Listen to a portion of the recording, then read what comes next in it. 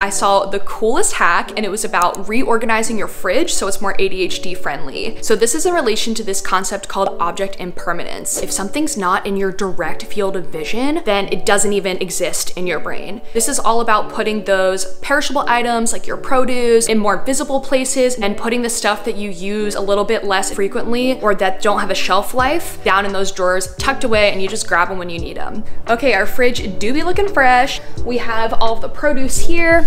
The most used condiments up here. The top shelf should be used in the very near future. This shelf here, the meal prep shelf. Grab and go things that are already made. This is kind of like the dairy drawer. And then this bottom shelf, leftover stuff. Corral all of our drinks down here. We have some of our like lesser used condiments and they're not taking up some of the most valuable space here on the door. I'm so excited to see how this works over the next couple weeks, and hopefully we'll be reducing my food waste and ultimately building a kitchen that works for me and my weird ass brain.